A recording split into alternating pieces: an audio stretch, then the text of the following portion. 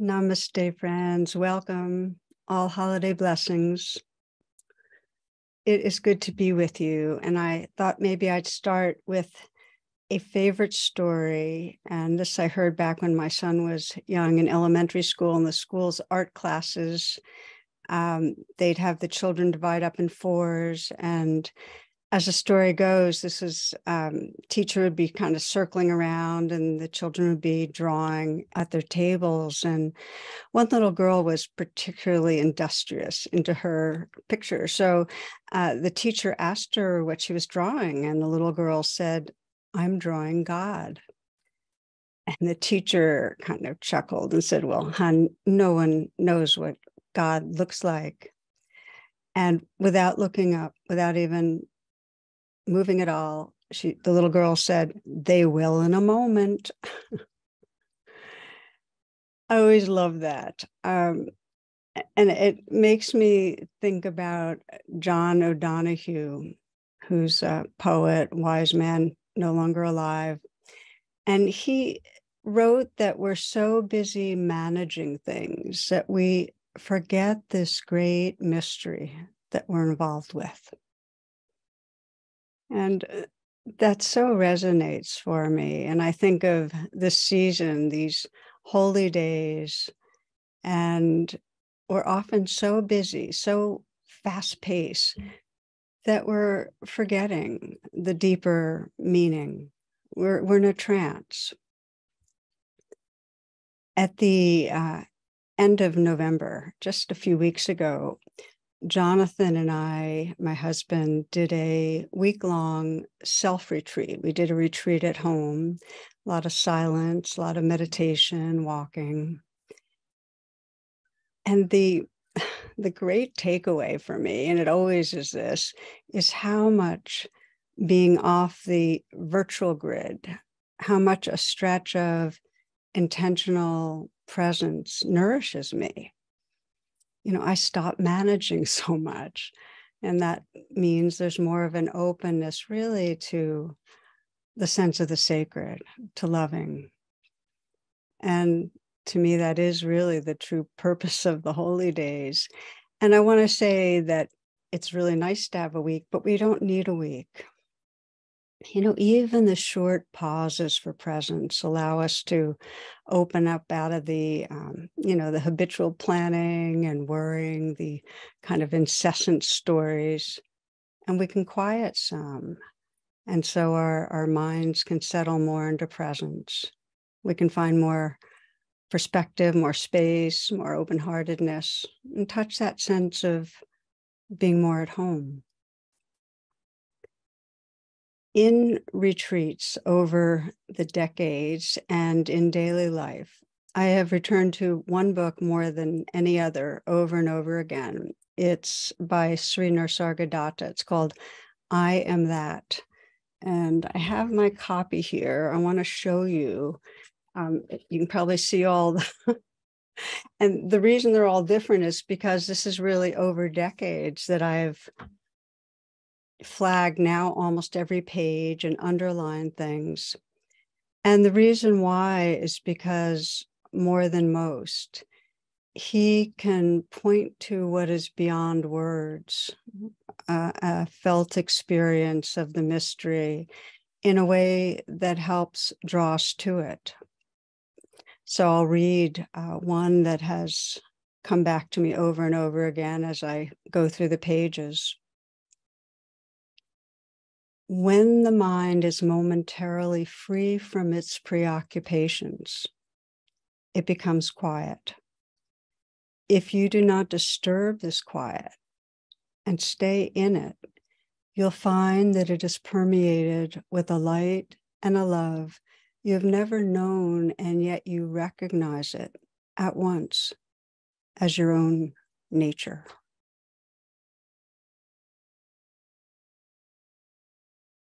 So I wonder what happens to you as you listen to those words.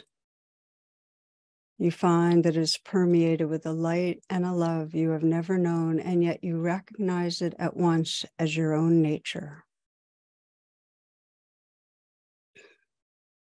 So I first encountered this, as I mentioned, decades ago. And for me, it brought up a deep sense of resonance, that light and love, it's the truth, it's the essence of who we are. And also a longing that, so often lost in the speedy trance and living from this kind of small self personality, striving, and how we can't fully inhabit the mystery of this life if we're busy managing. Which brings me to today's reflection. And it's really aimed for us ending this year, that we can look together at what helps us awaken from the daily trance, at what allows us to live more from this mystery, the fullness of our heart and awareness. So maybe I'll start by touching on some of the habits that support us. And I found that, formal retreats, having them on our schedule and doing them, whether it's a day or a weekend or a week, it's wonderful.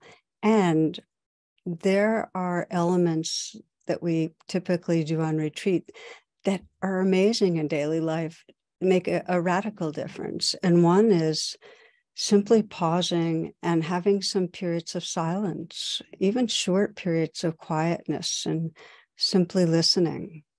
Perhaps when we're walking, not having a podcast piping in our ears or being on a cell phone, but listening to the sounds, whether it's urban sounds or nature sounds. When we're sitting and having some tea or coffee, just taking a few moments, just quiet, just listening. A second is to consciously disengage from activities that distract. And this takes real intentionality from the activities that really don't serve us, but they stir us up, which could be too much news for some. I want to emphasize cutting back on online activity, texting, emailing, tweeting.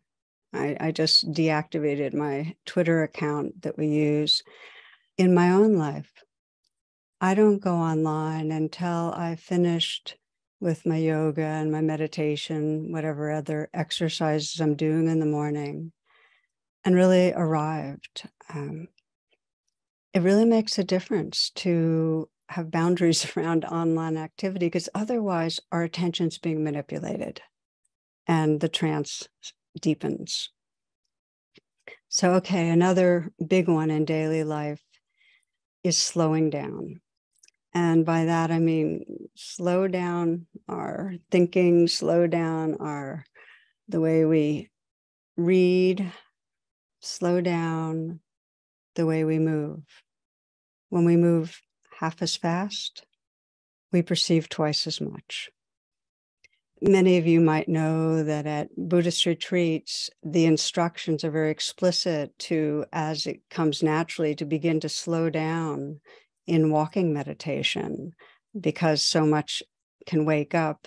And often people will first go to these retreat centers and it looks very otherworldly. People are in slow-mo, it looks like zombie-like a bit. I remember my first retreat at the Insight Meditation Society. It's in Massachusetts. And as others had experienced, the whole place was really going slowly. Certain people were moving extremely slowly, microscopically slowly in their walking and also in their eating. And I was really impressed. I thought, okay, these are the super serious senior meditators. And, I thought they were the ones. And I remember a few days in, as I started quieting, I noticed I could slow down and really inhabit the walking. And I remember being outside on my little area that I was walking on, going very, very slowly and thinking, wow, I'm so collected right now. I'm really noticing all the sensations of aliveness, step by step. And then I had this thought, wow, I must look really good.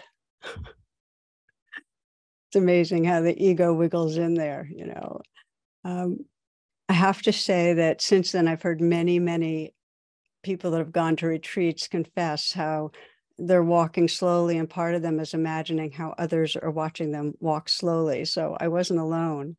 But the main point here is, and the reason that we practice slow walking, we are addicted to speed. We're so afraid of not getting everything done, afraid of failing, that we speed up. And we're so afraid of missing out on life, FOMO, fear of missing out, that we speed through, hoping that the next moment will contain what this moment does not. And as you can imagine, if we're racing to the finish line, which is death, it's not a great recipe for life, for living life. I have to say also that even on this recent retreat at home, one morning I noticed I was cleaning up the kitchen and I was speeding around, and I realized, and I do this most days, I have this game, this kind of, it's like I'm trying to game the system, really. How efficient can I do things? How fast? Planning the sequence so it's just right.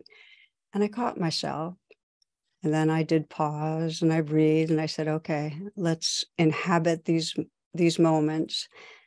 What a difference to be washing dishes and actually feel the warmth and the sudsy bubbles, and giving my puppy Katie her meds wrapped in almond butter, and she just loved them, and watching her enjoy, and just this shift from this speedy doing self to an enlarged sense of presence and aliveness.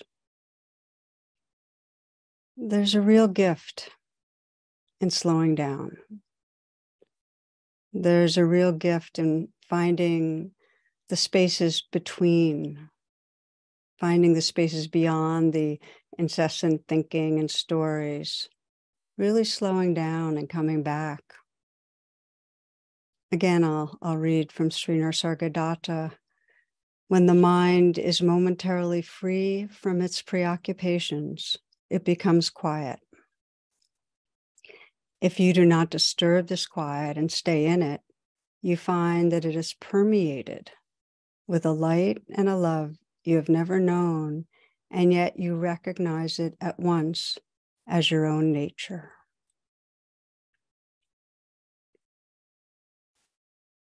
For me, this points to perhaps the most basic way we might understand a path of awakening, which is awakening from a limiting, confined experience of who we are, of self, to realizing who we truly are, the vastness and the mystery of who we are, our true nature. We're not getting rid of the self sense. Rather, we're realizing a larger truth that can include it. There's a story I heard years ago shared by a doctor, and she had had this early morning appointment with an elderly gentleman.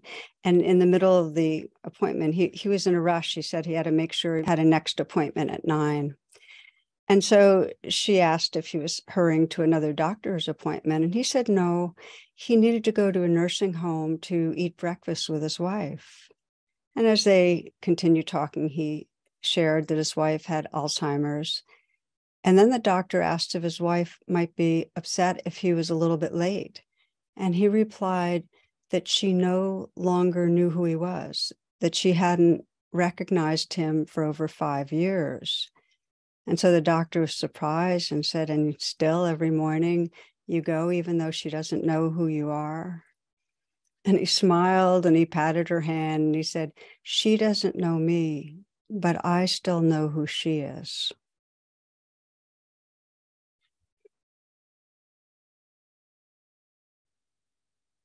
In our daily trance, we often miss the light of spirit that lives through others and through ourselves and through all of life. And when I speak of this, I often use a metaphor of ocean and waves. I find it really helpful that we fixate on the temporary look or shape of a wave, and we lose sight of its oceanness. of the essential aliveness and vastness and depth of spirit, what the waves are made of. And so instead, we're living in this much smaller world that circles around our story of a separate self. It's kind of a collection of a handful of familiar wave patterns. And this is the key when we're talking about suffering and freedom, is this sense of identity, of being living in a kind of limited, small self, and not aware of that, not aware that we're inside that story with its beliefs and feelings. And yet that's the center of our attention, that we move through the day. What is happening to me? What am I doing? What do I want? What do I fear? What's wrong with me? What's special about me? It's very self-referenced. And I don't say this in a pejorative way. Remember, one of the man at a bar quips is, I know there's no self, but I'm all that I can think about. So I often refer to this as the selfing trance. It's an activity of selfing, of continuously having stories and constructing a sense of a self. And when we're in the selfing trance, others naturally become more objectified. We're seeing their coverings, their ego, not their essence. And again, selfing, centering attention on our own wants and fears, it's not a kind of personal badness. It's universal. Like all creatures have a membrane, and they have the information that says inside this membrane is me, is self, and outside is the world. And then with our complex human brains, we tell stories about that self that deepen our sense of separation. So it's natural, and it creates suffering. It creates a suffering actually that can wake us up and evolve us beyond that exclusive identity with a separate self. But first, here's the suffering. Any perception of separation when we're identified with the separate self comes with fear. That's one way of saying the primal mood of the separate self is fear. And it may not be strong, and it may not be an awareness, but if we feel separate, we're vulnerable. There's a sense that something's missing, that something's wrong, and we're threatened. And most thoughts are fear thoughts, trying to survive, planning, worrying, which of course then creates more of the felt sense of separation and fear. This is Wei Wu Wei, who says, why are you unhappy? Because 99.9% of everything you do is for yourself, and there isn't one. I've always loved that one, because here we are, and we get caught daily in this selfing trance, and it's painful. Fear, greed, anger, shame, they all swirl around a sense of being a vulnerable, separate self. And the self feels so solid, so real. And then Wei Wu Wei saying, and there isn't one. I know that many of you are familiar with Buddhist teachings of no self. In the Pali script, the original language of the Buddha, it's called anatta.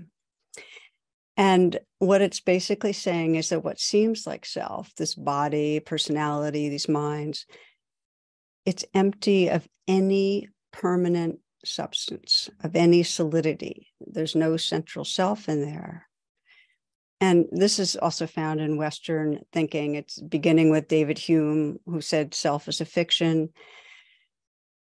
This is what neuroscience says, that the self is a construction, that there's no location or actual entity, and yet that sense of a self is continually reconstructed. That's why selfing is a better way to put it. It's continually reconstructed with our thoughts, which gives a sense of continuity to self. So our minds have what's called a default network, part of the brain that's dedicated to continually reconstructing the sense of self. And then in quantum physics, and again, I barely understand anything about quantum physics, but the basic contention of nothing exists outside of its relationship with everything else. So everything's arising as temporary interconnected manifestations from a quantum field of possibility, empty possibility, emerging and manifesting temporarily in a relational way, and then dissolving. So again, that's why I like the metaphor of ocean and waves, that we construct our identity from a familiar set of waves, thoughts, feelings, beliefs. And yet these waves are always changing. They're inseparable from the activity of other waves, and they're essentially filled with ocean. There's no self-existing entity, although it feels very much like that because our minds keep running a story of who we are. One shaman says, "You talk to yourself too much." You're not unique in that. Every one of us does. We maintain our world with our inner dialogue. A person of knowledge is aware that the world will change completely as soon as they stop talking to themselves. When the mind quiets, the sense of a self starts dissolving, which is actually a key to why our mind stays busy. It keeps us in this familiar orientation, and why when we practice meditation, we do begin to quiet and something changes radically. Now, the purpose of meditation practice is not to eliminate the sense of self.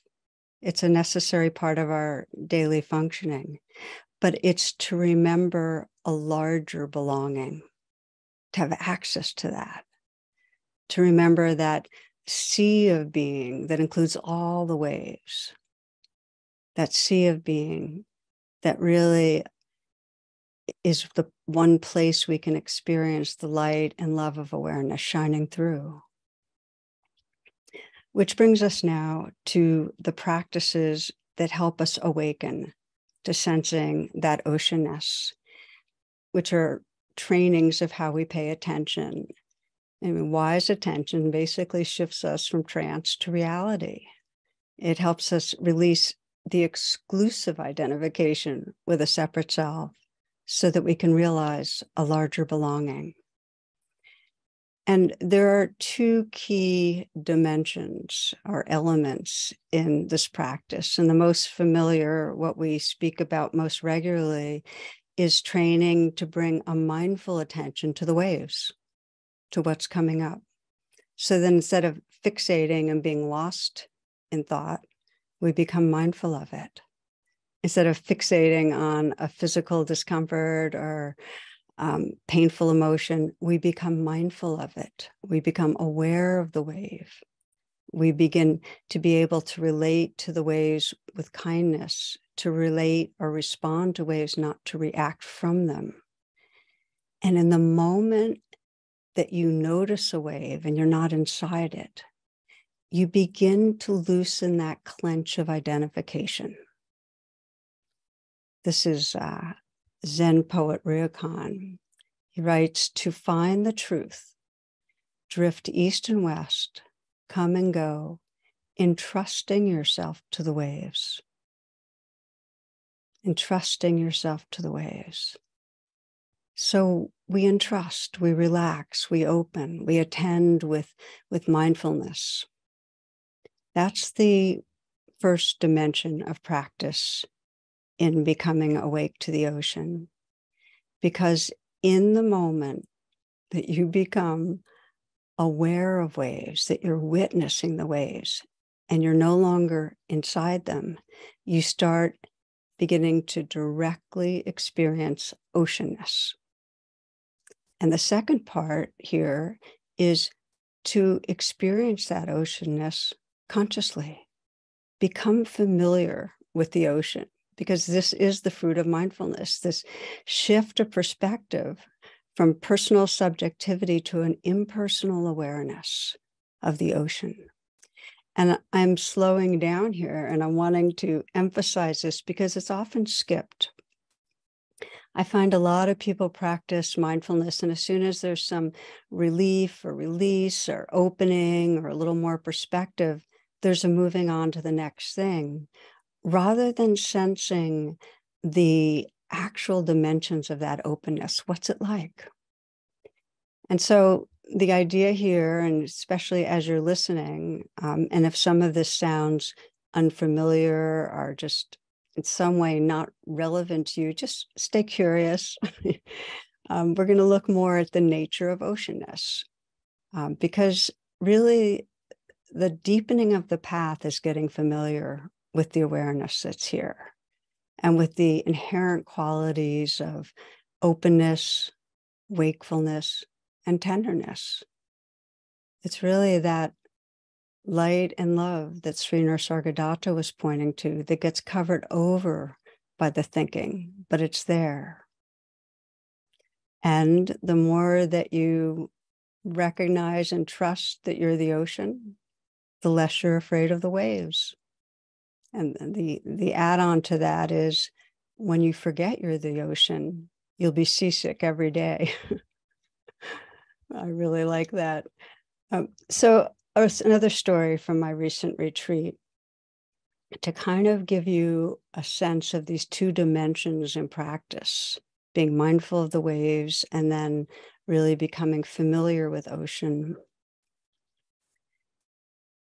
In the middle of the retreat, I had a kind of a stretch where my back was kind of pre-spasming, and I was very aware of aging and of really mortality, just really sensing in the bigger field mortality. I have several very dear beings in my life who are seriously ill, and my dog Katie was in her final days, and we knew it. And so a lot of my experience, and it was difficult, was circling around the sense of loss and my own feelings of fragility and my friends and my pup. And I could feel a sense of kind of like, how do I start feeling better physically? What can I do? And worrying about my dog and tending to her. And then I just started whispering to myself, in trust to the waves. In trust to the waves. And I remember one time in particular, I was just feeling a kind of anxiety.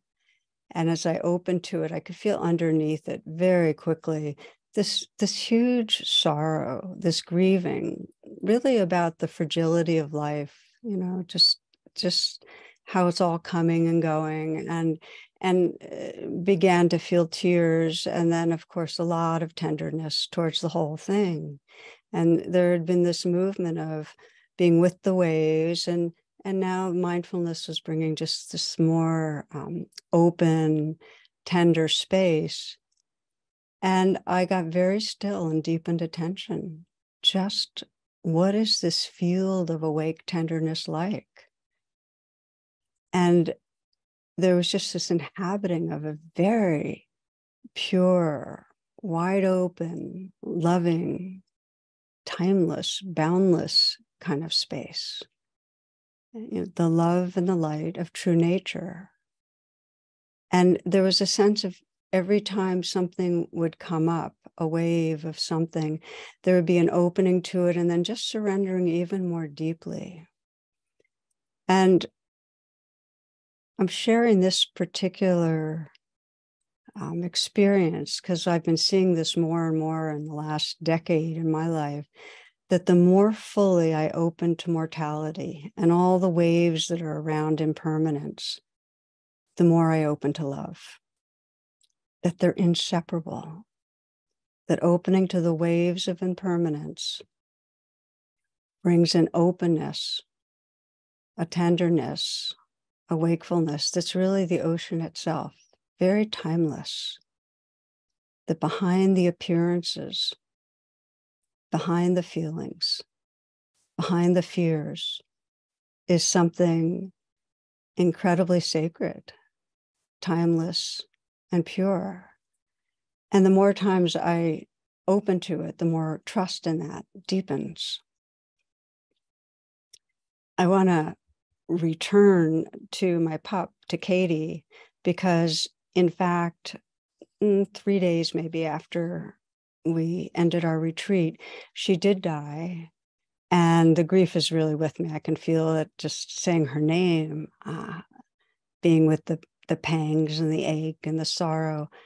And it's continued in the same way of just entrusting to those waves and finding over and over again this kind of timeless loving where her form is gone and where can the loving go? It's just what is. I'm aware, I'm sharing with you a very simple, clean kind of grieving.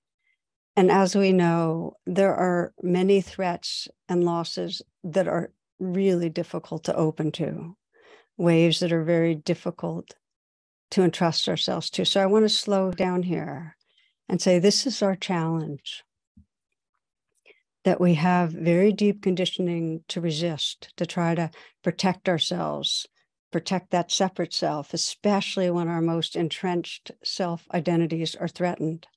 Rather than open to the waves, we create more waves. Just take a moment to consider, how easy is it for you to open to waves when someone has criticized or insulted or rejected you? How easy is it when you're fearful about, let's say, your child's mental or physical health or another loved one's?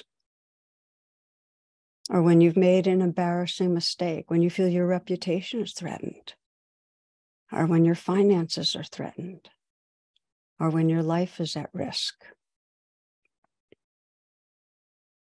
So this is our conundrum in a way, that it's incredibly difficult, and yet only by entrusting to the waves, contacting our direct experience, do we gain access to the oceanness, to the wisdom and the love, the light of our true nature.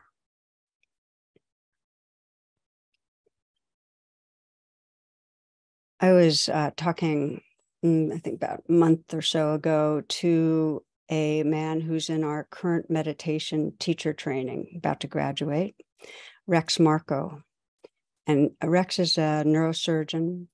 He had a bike accident about 3 years ago, maybe 4, and it left him paraplegic. You can read about him. There's kind of numerous articles, really. It's very public information. He shared with me how these meditation practices have carried him.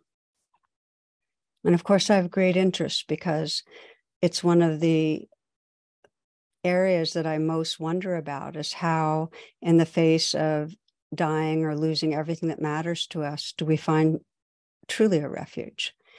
And he said right from the start, right after the accident, when he realized the dimensions of the damage to his body, and he was a neurosurgeon, he got it, along with the serenity prayer and breathing, his first words that he said to himself were radical acceptance. Now, he hadn't read the book, but he knew the meaning of the words. Radical acceptance, entrusting yourself to the waves, opening to what is.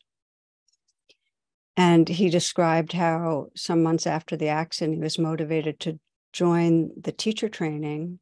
He already was a practitioner, but to go deeper into the path for his own healing, and also to teach and serve others, which he's doing in powerful ways. He's the chief medical ambassador for the Christopher and Dana Reeve Foundation, in addition to his other medical work, and he's teaching. And in every engagement, he's an ambassador for the power of mindfulness, compassion. And he gives hope, what I call big T trust, in who we really are. That by opening to what's going on, we can discover something larger that can carry us, a timeless kind of presence and love. He gives hope. Now, as I speak, I'm imagining that many of you listening are familiar with opening to the waves, but maybe less familiar with how we actually come to know our oceanness, the formless dimensions of being, that timelessness. So this last part of speaking, I really want to emphasize how we become more aware of what we are beyond the self, a formless, loving awareness. Because it's such a deep habit to hitch our sense of who we are to something, certain feelings, stories. We have a cluster of self-identities. I'm the doing self, that feels very real, or I'm the wanting self, or the fearing self, or the important self, or the failing self. Or we get identified with our roles as parent or doctor, or we get identified with our gender or our race and onward. And so that our daily trance is identity with that limited sense of I am this, rather than the wholeness, the ocean, that's the source of the waves. In many traditions, the pathway to expose and loosen that narrow, exclusive identity is self-inquiry. In some way, we're directly asking, who am I? What am I? We're asking questions because when you direct a question inward, it elicits an atmosphere of curiosity, a kind of beginner's mind that's open for something new. Share a little anecdote where a young boy asks his father, where does the wind come from? And his father says, I don't know. Then he says, why do dogs bark? His father says, I don't know. Why is the earth round? I don't know. And then he says, are you bothered that I'm asking you so many questions? Oh, no, not at all, son. Please ask. Otherwise, you'll never learn anything. So this is asking questions, but it's asking questions to our own wise heart. And it's a powerful way to wake up from the selfing trance, to bring this curious attention, this interest in the nature of awareness, to realizing we're conscious and seeking the source of that consciousness. Just right now, realizing you're conscious. There's a consciousness, a sentience, and to seeking the source of that. The way Sri Nisargadatta talks about it, he says the I am, what we might call the essence, is usually hitched to feelings, emotions, activities, stories, and that we need to recognize and unhook it to see clearly into our essence. So a brief reflection to try to ground this a little. Take some moments to let your attention go inward. And just feel your curiosity, that you can bring curiosity and care to exploring the selfing trance.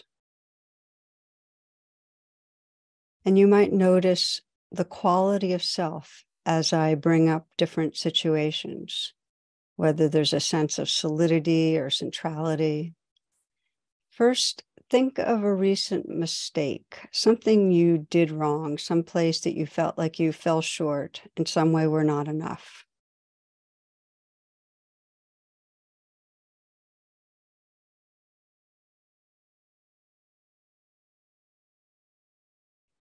And as you do, sense the I am that goes with that, perhaps a failing self in some way. Just how it feels in the body.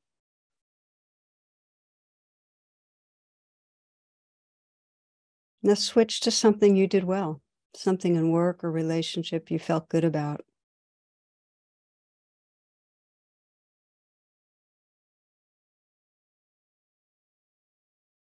Again, sense the identity there, the identity of a successful self. Who are you in that situation?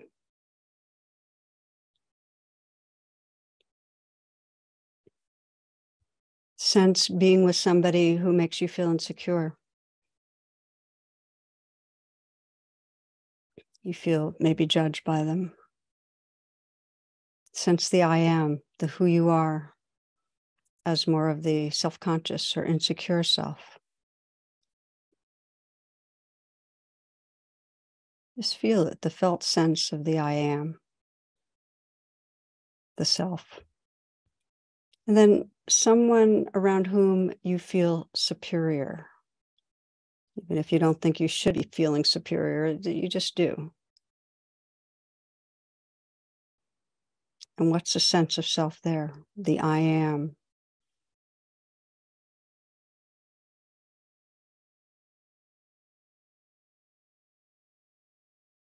And when you're situation where you're busy, you're in a rush, you had a lot to get done, and sense the self, the doing self.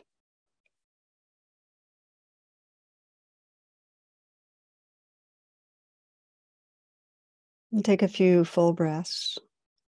Just notice the different identities.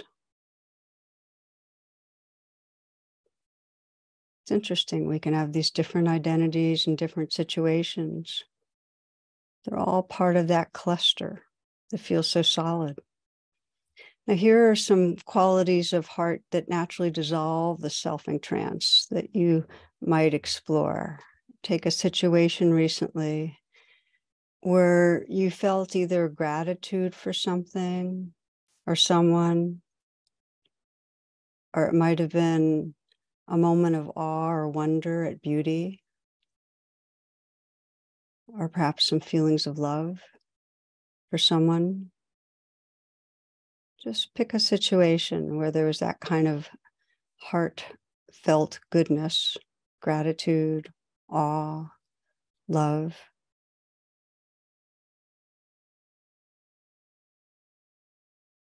And you might either put your hand on your heart or put your palms together and whisper, thank you.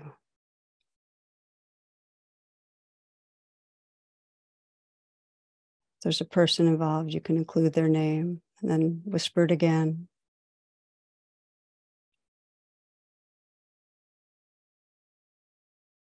And again.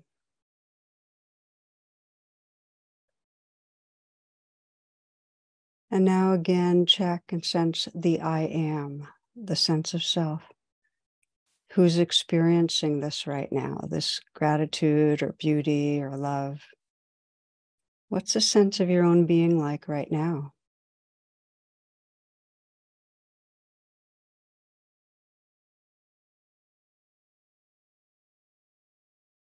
And some may notice that the I am, the sense of our being, has more of a quality of openness, more spaciousness,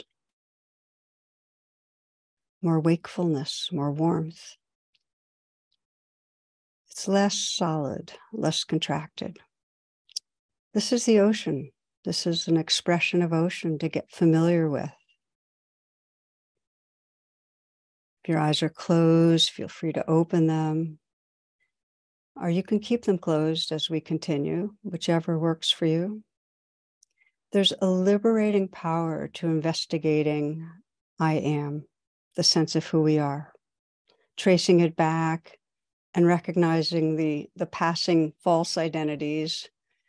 By false, meaning they're temporary, they're passing. The wanting self, the insecure self, the superior, special self, and increasingly getting it. That's a wave. It's not the essence of who I am.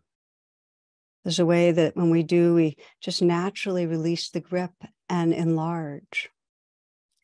Sri Nisargadatta has a way of describing that what we enlarge into, the field, that personally I have gone back to again and again as profoundly resonant. Here's what he says. Love tells me I am everything. Wisdom tells me I am nothing. Between the two, my life flows.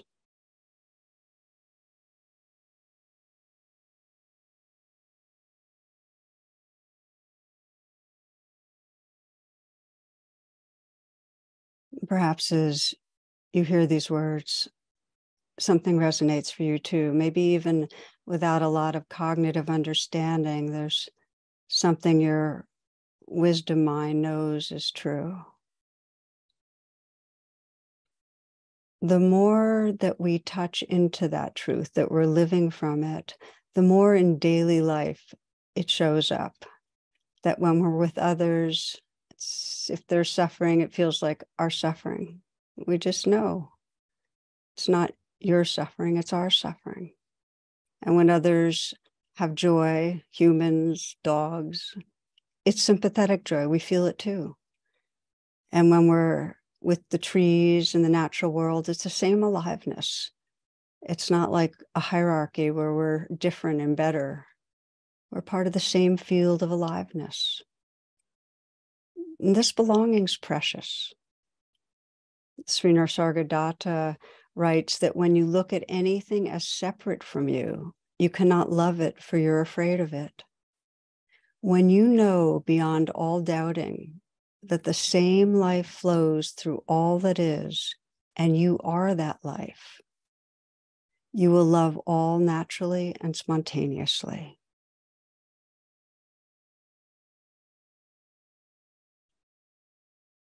So I want to pause here and say again that the selfing trance is tenacious.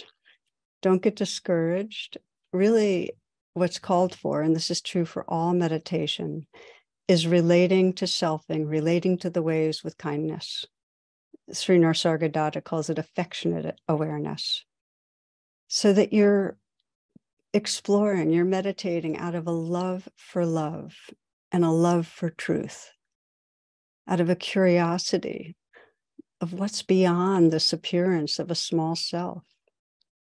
So we'll do one more practice of self-inquiry and invite you to, again, bring your interest and gentle attention inward. And you might close your eyes.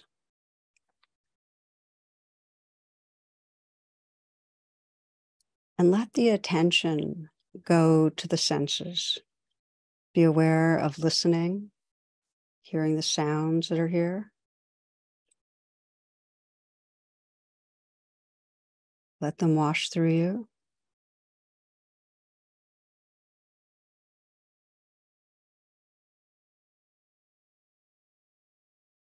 Be aware of the aliveness in the body, the sensations.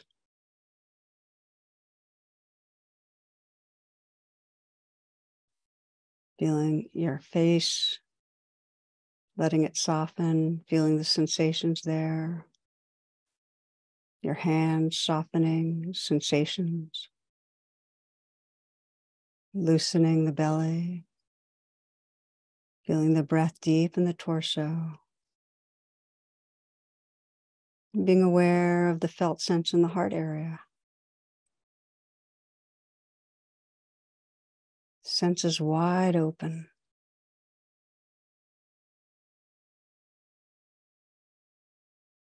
And now inquire, who is this happening to? Who is listening and feeling right now?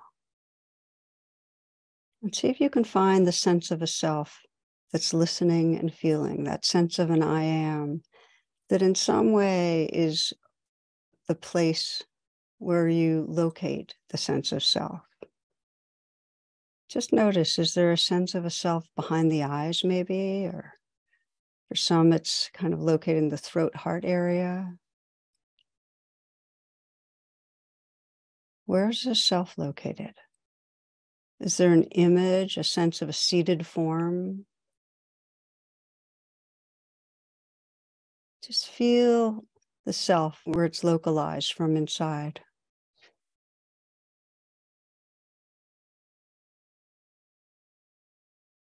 And now sense what is witnessing this self. Where's the witness? Is there a vague sense of a witnessing from outside of you, maybe in front of you, looking down at you, or is the witness behind you?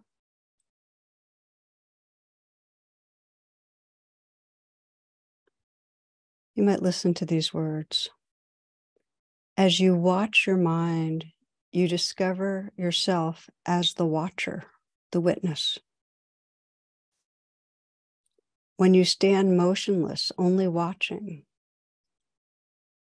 you discover yourself as the light behind the watcher or the witness. That source alone is. Go back to that source and abide there. The light behind the witness. Can you sense the light, the awareness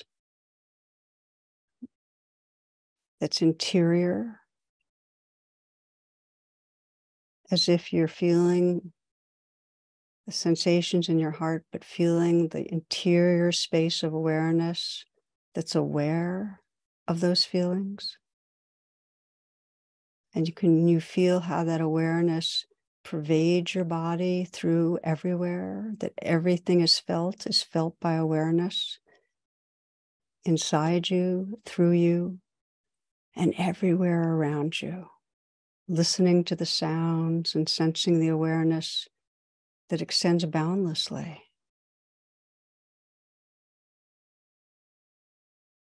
Relax and be that awareness, that all-pervading awareness. The light behind the witness.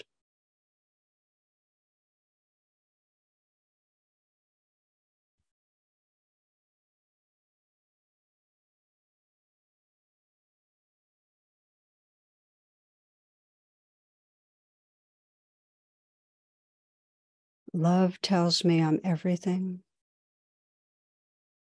Wisdom tells me I'm nothing. Between the two, my life flow.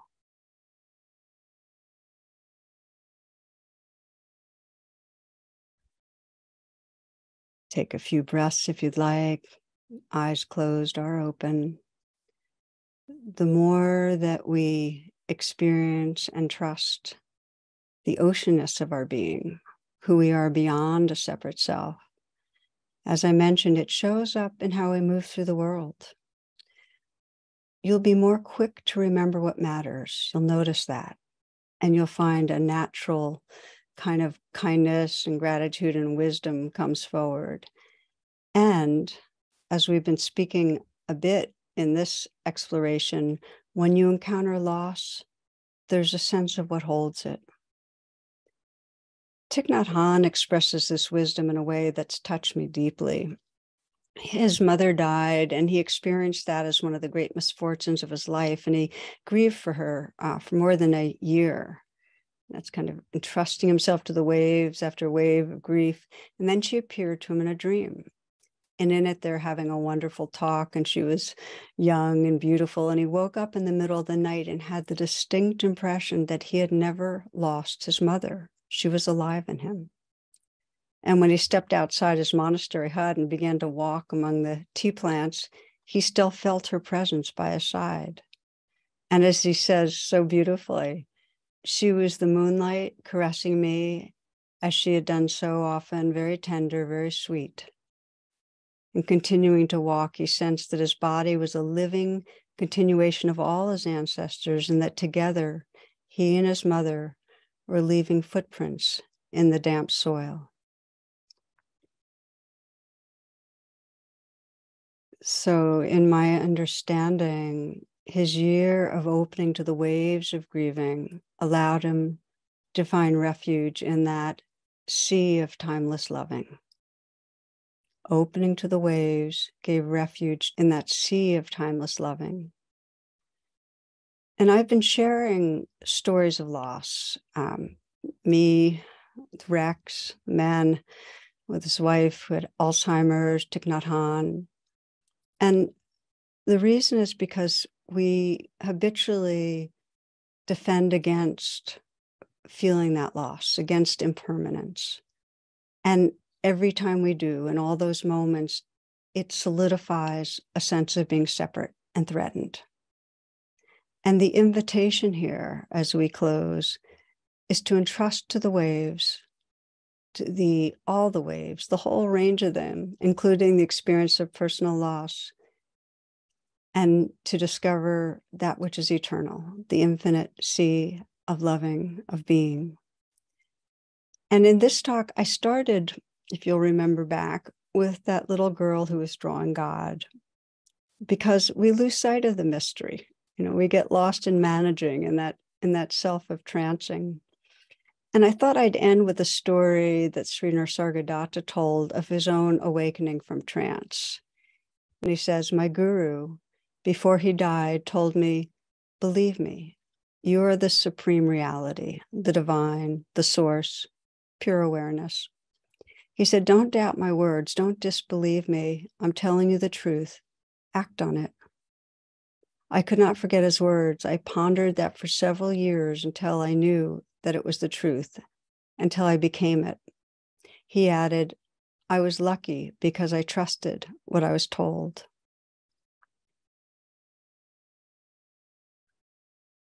So, my friends, if we're sincere, if we have a love for love, if we have a love for truth, there's no limit to what's possible. And it's powerful to enter the new year feeling that possibility, feeling that dedication to awaken to our heart and spirit. My prayer as we close is that we may each live from the awareness that is the source, that light and love. And may all beings be happy, peaceful, free, awaken to that same shared field of light and loving. Namaste and blessings.